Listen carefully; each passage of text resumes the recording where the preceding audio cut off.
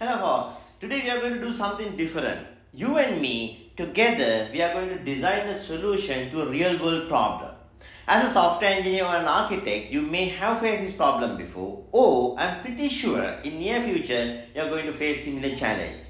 So idea of this video or objective of this video, encourage you to think differently when you're trying to solve your next problem.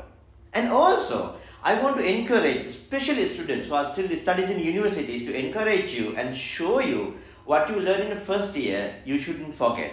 Because most of the students, what they do is, when they learn about the data structures, algorithm in the very first year, first semester of your academic, then they just forget it. Okay, we done the exam, we don't need this anymore. No. Even as an architect, you will need what you learned in your first year of your graduation. I'm going to encourage you to stay in touch with those because sometimes those can be a lifesaver. Okay, so what we are going to do today, we are going to get the real world requirement and then we are going to do, design a solution together. But I want to tell this before. On purposely, I removed certain high complex part or high complicated logic from this design to make sure from engineer to architect, everyone can understand this concept, right? So, but depend on your experience level, depend on your exposure, you can add more things to this design and make this perfect. But whatever we are going to discuss today, it's ready to develop and deploy on a production. It is not, there is no any like missing pieces this, but I'm not adding some caching or some advanced things to this design to make sure everyone understand. Okay, here's the problem. Right? So this type of problems are very common because nowadays we integrate with the multiple system. We don't design system alone, right? We don't design everything. We just integrate with the multiple system. So this type of things are very common. So in our scenario, what we are going to do is, right? So here, this side of this line is a foreign system, right? We don't know about this system. We haven't designed this. We don't know how it's implemented. We have no idea about that. But we need some data from them to operate on our application, right? So that is the whole background of this problem, right? So this is system A. System A designed by someone else. Maybe we purchase their product or something like that. And we design the system B. We need their data in order to process our system, okay? So now, how they do is, when some new data created on this system or some data updated or deleted or depend on your requirement, they publish an event to the message broker, right? This can be a Kafka or RabbitMQ, depend on your architecture. It can be anything, right? But it has to be a message broker, messaging system. So now they will publish the message to the this one, and then from system B, we consume this message, right? That is how they guide us. Just assume that, right? This is a real world story, just assume. They have guided us, okay, this is what you need to do. We will publish an event when something happens, then you need to receive the event, and then we need to call again our API clouds, right? API cloud to get the real data and about this event and save on your site. That is their design, okay? Let's say, for example, right, for a purpose of example, some records created here, right? And then it publishes saying record created, right? So it publishes a create event with the ID of the record created, right? Let's say XYZ123, right? So then we need to send bunch of API calls, maybe 4-5 API calls to this side to fetch these data, and then we are going to save this data on our side. But when we save the data on our side, so because we are storing in the database, we fetch the data from the API, so there is no one-to-one matching, right? So we don't depend on their table design. We have our own database design. So therefore, we need to map these data to our own database, our own table structure, right? So this is how our table structure works. We have an employee table and then employee detail table. You know this master detail concept, right? Employee table and employee detail table. It's just a normalization. And then, if the employee table success, we need to write to the employee detail table with this ID, right? And then we need to write to the project table, teams table, and the training table, right? If all these tables are successfully written, and then we need to write in the certificates table and to the payroll table, right? So this is our concept. So to make this little different, even if you want, you can make this as a new database, right? Payroll database. You are writing to payroll database. This is a one database, employee database. This is a payroll database. This doesn't matter much, right? It's a table or a databases, but the concept would be same. Now you might think, what? This is fairly simple, right? You just fetch the data, you store in the database. That's how usually PM thinks. Project managers, they think, okay, cool. So you have APIs, you get the event, you get the event ID and you fetch the data and store in your table. Do you need 2 months to do this? Why? That's the usual PM question. But this is a happy path, this is fine, right? So you get the data, you store in the database, it's work fine, everything in the book theory, it's fine. But if you're a practical software engineer, if you work in industry before, then you know for the fact things doesn't work like that. Things always falling apart, then we need to get those all the pieces and build it again. Okay, where we can go wrong, okay? Where we can go wrong. Okay, here's the first thing. When you fetch the data, right? So we say we need to fire 4 to 5 API calls. Maybe they have something called rate limit here, right? So when you keep fetching the data, you will hit with the 429 status code saying too many requests. So then you need to little bit wait. Or maybe out of these 4 or 5 API calls, you send 3 API calls, the 4th one failed. You can't do anything about this because this is not your API, right? So you have to wait until the API come online to fetch the rest of the data. That's one side of the problem. Let's say we manage that. So now we like split this data and make our table. You written to the employee table and employee detail table and also project table. Successful, no problem. Now team table fail. Now what? You need to roll back. If it is the same database, yeah, standard rollback transaction would work. But if these are different database, in case if these are different database, then rollback won't be easy, right? Because sometimes maybe you are pushing this data through a different HTTP endpoint, right? In that case, distributed rollback is not easy, right? There is no very steady solution for the distributed transaction rollback, right? So therefore, we foresee some problems. There can be catastrophic failures to our design, right? So now let's assume in the normal standard design, right? So you design these things, this work and this fail, right? You may think, okay, I'm going to delete all these tables, fine. Or else you might think, okay, I just ignore the transaction, I keep some track somewhere, okay, up to here is success, then I need to do this again. So now you are going to fetch this record from back. Like for example, let's say when you do it here, right, this event fire on at 10 o'clock, right, 10 a.m., right, everything happened, right, 10:01, you are trying to write this data to the database, and for some reason this failed.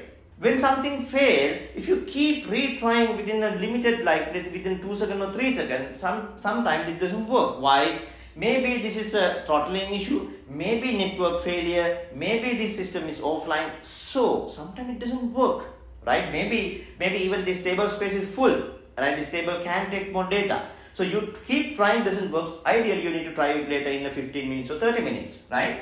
So now you try with 10:15, right?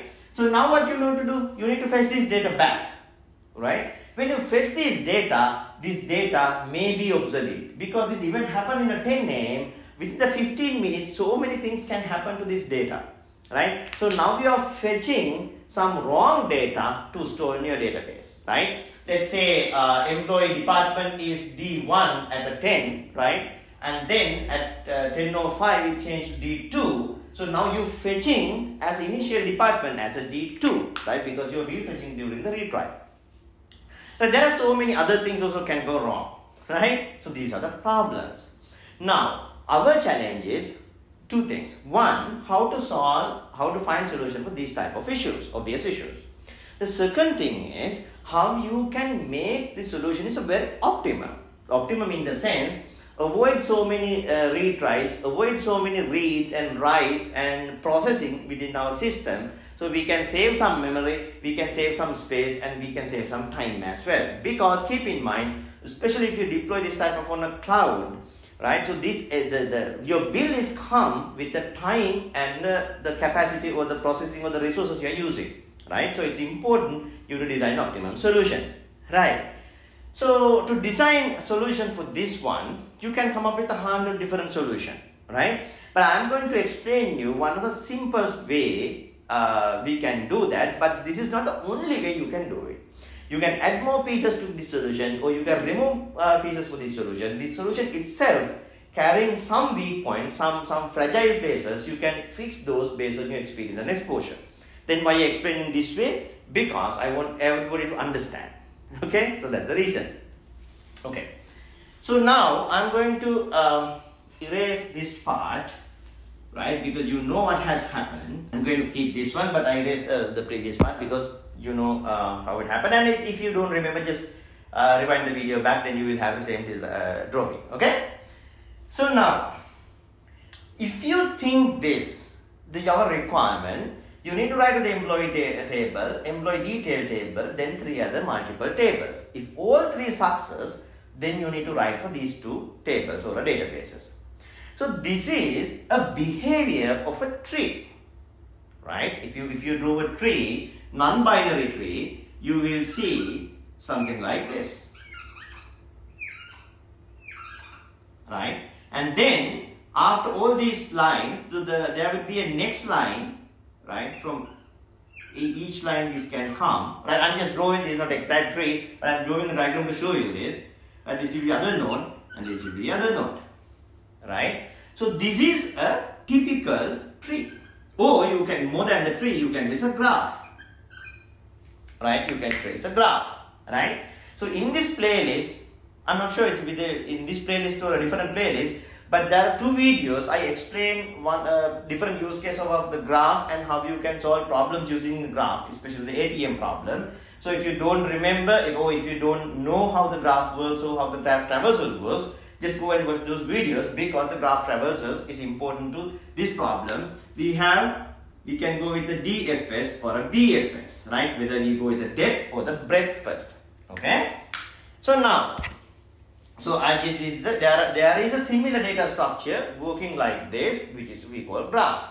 So when you design a solution, when you have a problem, if you can fit this problem to a standard data structure, right? How this type of things behave in the standard data structure, then you solve the 50% of your problem. Why? Because after that, how your data structures behave, you can help to identify the solution to your problem, right? So that's what we are going to do, right? That's what we are going to do. So this is how we design this solution is, right? So we have, let's say, Q consumer, right? We have a Q consumer.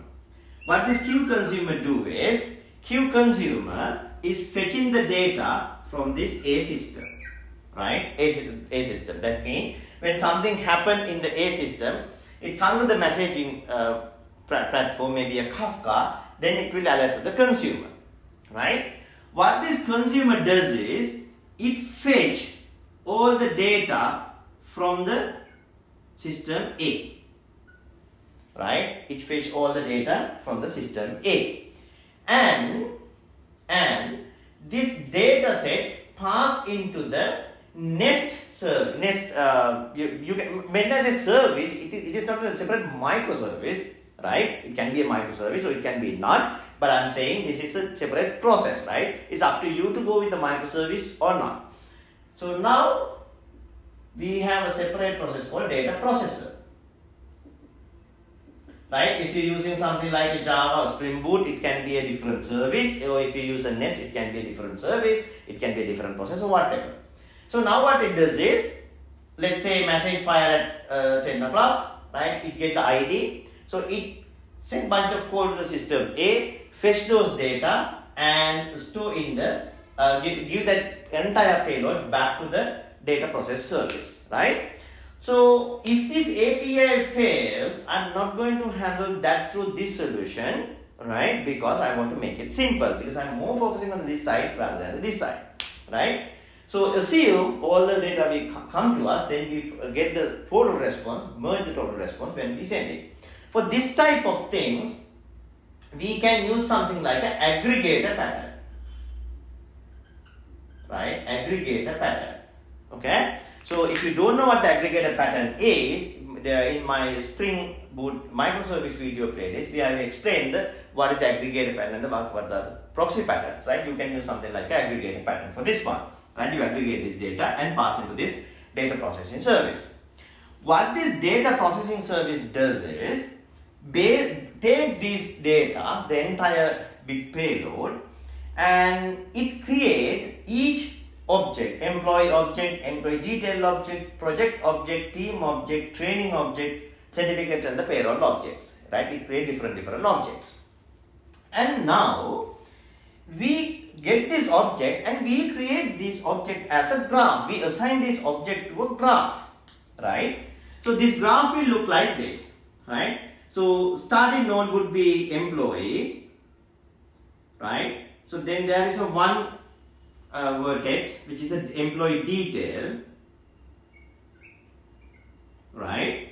And there are three different nodes, vertices, right? Project and teams and training, right? Project, teams and training. So now this is the first level, this is the second level, this is the third level of the graph, right?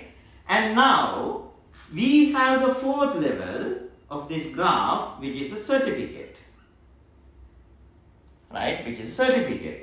It doesn't matter from where, you can read this one. And after that, it has, so this is the fourth level, and the fifth level is the payroll. You can see it here, right? Yeah, payroll. So now you can see we put our requirement into a graph. You need to understand this. When you create this graph, you may use some ORM framework. It can be Spring Data JPA, it can be Hibernate, it can be type ORM, it doesn't matter what it is, right? You need to assign that particular object to the here, right? If it's a type ORM, you can assign type ORM document to this one, right? So now, because not the data, you don't create the connection string and everything, because these can be lead to multiple databases or multiple table spaces, we don't know, right? So you create entire type ORM document and you assign this document to this particular vertex, right? So 1, 2, 3, 4, 5, 6, 7, right? You have all these vertexes within the 5 levels. You assign those things to this graph, right? And now what you do is, once this graph populated, this graph, you can add more properties to this each vertexes. For example, you can add a property here, right? So let's say, for example, in here, right, in this property, you can have a prerequisite. It should be level 3 complete, something like that, right? You can add more properties, status, whether this is success, right, or anything, execution time, anything other than this document. So this if you take this one node, it would be like a properties or metadata and the document, right? Document is this particular database document, but this will carry other metadata like execution time, execution attempt, how many attempts I'm trying to execute this, whether success or the error message or anything, right?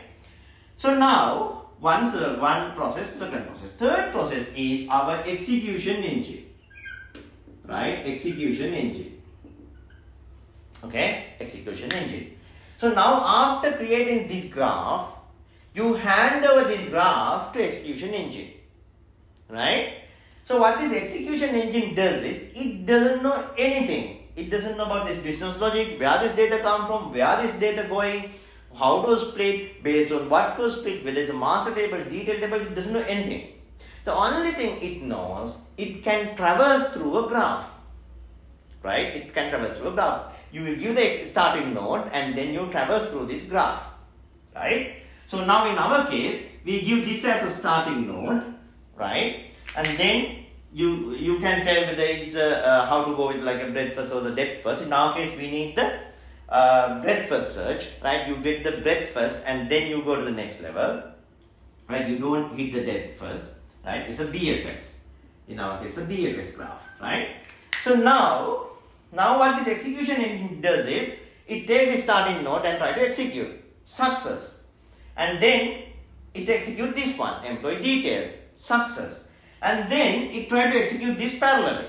If you want parallelly, if not, you can go with the one by one. It's the usual traversal, right? Let's make it simple. Let's go one by one. You execute this success. You execute this fail, right? But the metadata property tells here, even this fail, you can go to the same level, right? Because there is no dependence between this and this. So you execute this as well, right? So now the BFS, right? So breadth first. From here you go to here, and then from here you go to here, you go to here, because it's the same level, and you go here. When you go to here, it says a rule saying the prerequisite is all these three nodes. Those are prerequisites, right? Those are not static, those are dynamic, right? We can populate as a dynamic, saying the previous level should be completed. So now what it does is, this execution engine stop executing this. Why? Because next node is obviously depend on this one. This has to complete for go to this one, and then you stop it. Oh, that's one option. Other option is, each node can carry this prerequisite thing. So next node will be independent maybe, right? This can be independent node. Though drawn up like this, it can be independent. So you go here, it says, yeah, I don't care about any of these nodes. I can execute myself, right? But usually you shouldn't do that. You need to draw the proper graph, right? So now how this works is, now when you come to here, this graph will stop processing, right? And it will save this entire graph, serialize this entire graph to a file or a database, right? It can be a file or it can be a database. So if it is Java, you can use a binary, you can dump this as a binary object, right? Back to the file system or a database or somewhere. So now each this node know I have executed, right? So you can do a two option. Either you can mark the starting node is this node if you want, right? Or you can start it from the beginning. So now what we did, we failed, we dumped this to a file system or a database. Now how this works is, now I'm going to, this part erased, right? So now we have the third component, right? We have 1, 2, and then execution engine is the third component. And now we have a fourth component, which is a retry engine. Okay, retry engine. What this retry engine does is, it comes, it wakes up like maybe every 15 minutes or 30 minutes, right? It go to this, wherever you store this graph, right? It may be a document database or some sort of a MongoDB or a file system or S3 bucket, or doesn't matter. You go there and you read all the graph which has a complete status is a fail or in progress or something like that, depending on your flag system. And if you mark the starting nodes, you can directly go to the starting node and start from there. Otherwise, you traverse from the beginning again. You go to this node, see, okay, it's success. You go to this says it's success. You go to this says it's success. You go to this says it's fail, right? So now I know I need to execute this. So this execution engine execution this particular node, right? So now this node again failed. Now what you do is you increase the retry attempts for this graph by 1, right? Because otherwise this will be a never ending, right? So let's say now it's 0, 1 and store back, right? After another 15 minutes, it's wake up again and you try again. Two things can happen. This can pass. Let's say this is passed. So now this is passed. It move to the next one. It's already passed, and it go to here. All prerequisites complete. This execute. This graph completely execute. So that means the data came at 10 o'clock. Maybe 10:15 or 10:30 or 10:45. We store in our database, but we guaranteed we store the data what was there at 10 o'clock, right? Doesn't matter we retried at 10:15, 10:30 or 10:45, we didn't fetch the data. Data was the original data what was there at the 10 o'clock, right? And then we serialize. And the second path, we again fail.